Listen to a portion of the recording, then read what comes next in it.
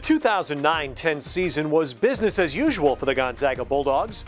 Though many predicted a rebuilding year for the Zags, Mark Few's young team played their way into the national top 25, won their 10th consecutive WCC regular season title, and made their 12th straight trip to the NCAA tournament.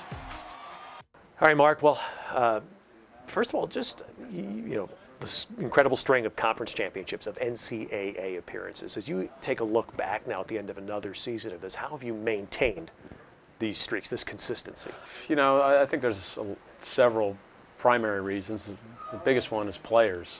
Just had great players over the years. We've been able to attract great players to come in and play at Gonzaga. They've developed while they've been at Gonzaga and really improved themselves.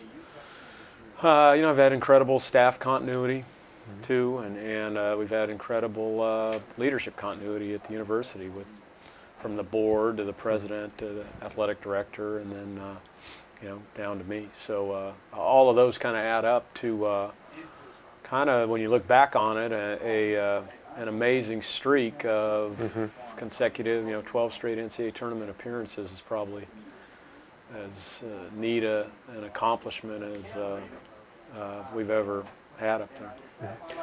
Only lose Matt Bolden. Give us an idea of what that means to the team. Matt had his hands on the ball a lot. There weren't many multiple trips across half court where Matt didn't touch it at some point. And we've dealt with that in the past, and now I think we'll probably adjust more into an inside-outside team next year with all our inside kids coming back.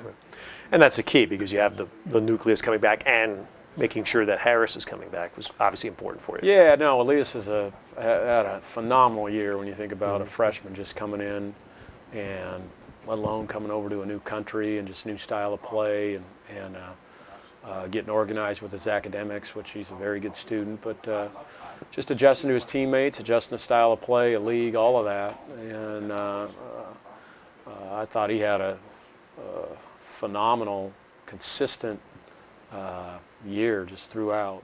They haven't converted. Harris, the big step inside, using his body, and the foul. And Rick Batzel's JTR, and there's the lob dunk, the second one that we have seen. Look at this. Climb the ladder. Look out below. He needed to stop. They haven't been able to get it. Here he goes to work again, and he gets the bucket.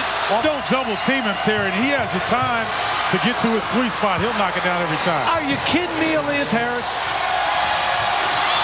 Sacre. Followed by Harris. And he's clearing the place out. People, they're going to stop jumping when he's in the neighborhood. Because you just don't want to be on that poster. Right. Oh, my goodness. That young man right there. Oh, my goodness. All you could do is kind of chuckle. Because it doesn't, it's ridiculous. Oh. Hopefully we can build on that. Rob Sachary's coming back. Obviously, Stephen Gray's been another great guard for us over the years. And I think now with Matt gone, he'll take on more responsibility. And I think some of our younger guys are going to step in and really contribute too.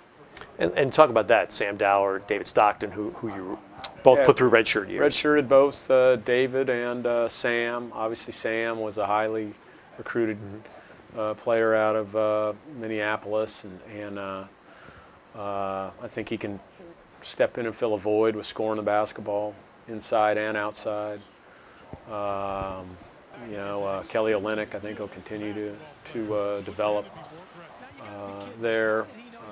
Gisto, Rop will also help us. He was really helping us down the stretch of the season before he broke his foot in the conference tournament. And just some of our other guards will have to step up and kind of shore up where some of the things that Matt did. Mark, let me ask you about the conference. With 4 out of the 8 now playing postseason this past year, do you see that this conference as a whole is lifting?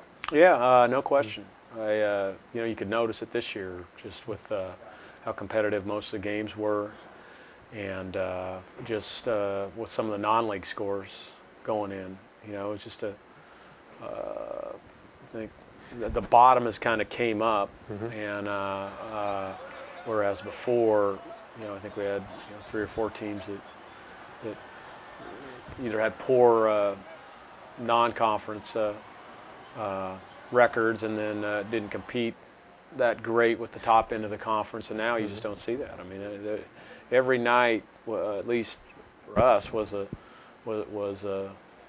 to be playing at our best if we were going to, come out on top. And I think that shows you the competitive range of how it's improved within the conference.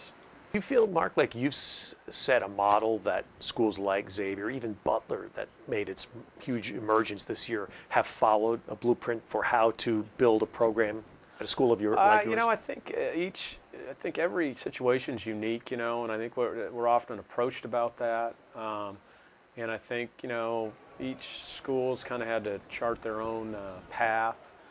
But I do think that, what we've been able to do, parts of it have been modeled, either the scheduling part or the, the recruiting part or facility part or any of that. I can only attest to what works at Gonzaga. I don't think it carries over maybe to certain other places. All right, and last thing, you referenced staff continuity, and obviously that's been a story for you in the last few weeks. You lost a good friend. Yeah. You gained a great assistant in Donnie Daniels. Yeah, we lost a phenomenal person and a phenomenal coach in Leon Rice, who I think is just going to do a great job at Boise State. But fortunately, we were able to gain, a phenomenal coach and a person who I've been competing with and against for players for 20 years now, in Donnie Daniels. I mean, I've known him all the way back when he was at Utah, and then when he was a head coach at Fullerton, and then at UCLA the past 7, 8 years. So it's a great addition to our staff, and one that we're already feeling the benefits of, just with his enthusiasm and knowledge and just reputation, kind of up and down, not only up and down the West Coast, but nationally. What a great job he does.